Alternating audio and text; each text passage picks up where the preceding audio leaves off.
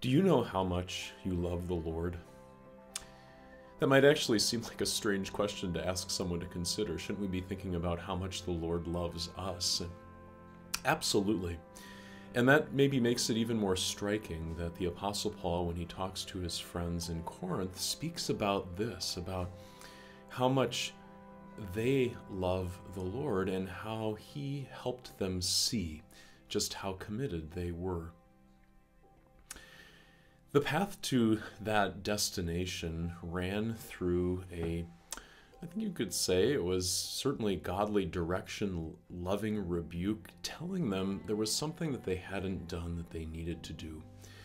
In putting together 2 Corinthians and 1 Corinthians, it seems very likely that what Paul is referring to in 2 Corinthians was a rebuke he gave to his friends in that city. It was an act of immorality that not even the pagans did, and so the Corinthian congregation had to address this. And as they addressed this, it was hard. One could imagine the difficulty of having to talk to someone who had done something that was very wrong.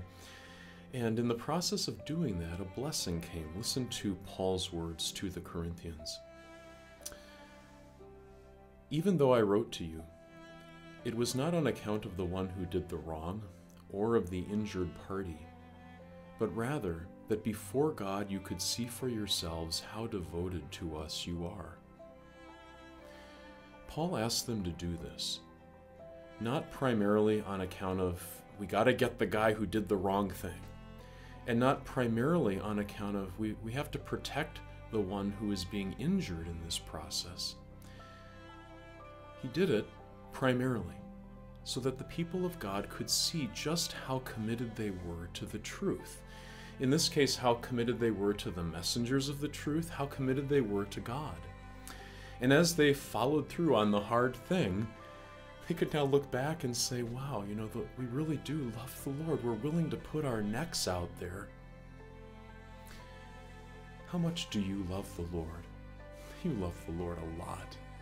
Are there some hard things that you know the Lord is asking you to do, that you've been putting off, that you've been hesitant to take on?